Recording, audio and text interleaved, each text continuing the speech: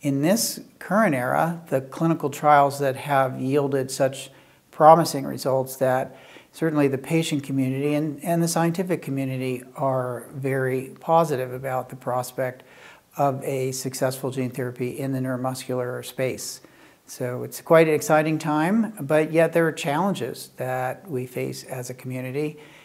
We learned that today in the conference that was organized by the MDA to understand what challenges still exist in the gene therapy, the use of gene therapy in neuromuscular disease.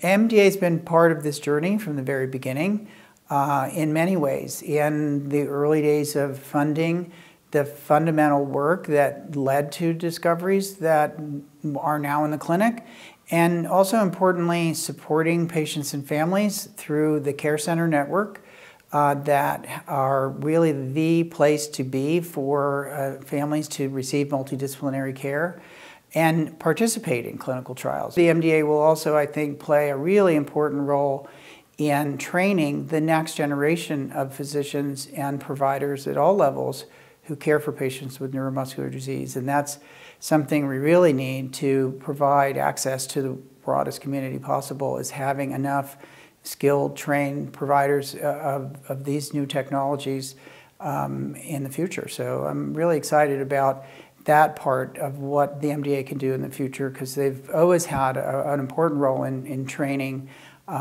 physicians and scientists and all the providers in the neuromuscular space.